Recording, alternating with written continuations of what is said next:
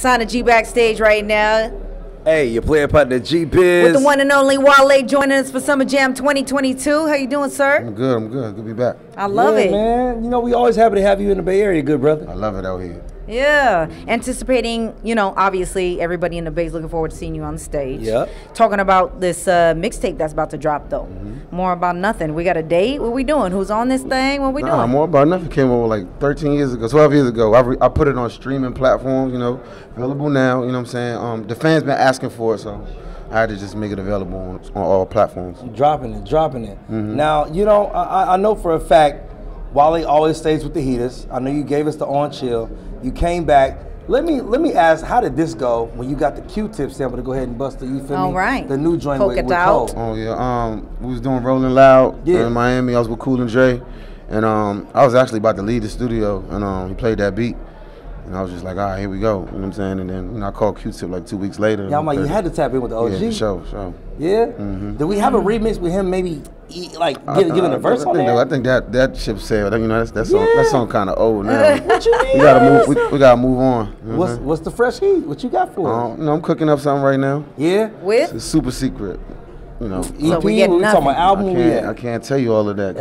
What am I have to say next time I come back if I tell you it now? Well, I mean, True. Right. I mean, I got you. Tell us about this role, because, like, you were supposed to, I mean, I love your hair. Like, your stuff is tight knit, and, like, you were supposed to chop it off, or you were thinking about it. I thought about it. Role. I thought about it. I was reading something that I gravitated to, and you know, it's a period piece. It's a time piece. It's not. So it's not. It's like, you know, nobody was walking around with locks, and with cornrows in them and stuff like that at that time. So I had to cut it if I did it, but we'll see how it pan out. So about it, not yet. or maybe Obviously, not. you didn't agree to right. it. Yeah. Well, I mean, you know, movies take time, so we'll see. That's true. How many years in are you? It's beautiful, though. 14. 14. Yeah, something God like that. damn, bruh. Yeah. I'm barely touching 2, and I'm like, oh, it's a lot of maintenance. It's a lot of maintenance. Like, man, like, I be trying to, like, you know, I be falling asleep at night. I don't even remember taking my contacts out, let alone putting the bonnet on. I so it's like, you got dedication. I stopped. Nah, at this point, I just sleep, man. You don't even worry about it. I handle it in the morning, man. Shout out.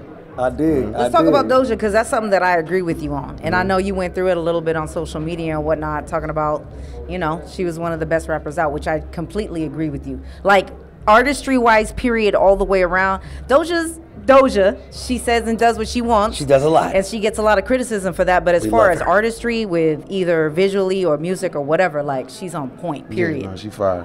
Yeah. She's a great rapper. I mean, she's if you're a rapper, you know that what she's doing, she can rap. You know what I'm saying? She's a great songwriter, a great rapper.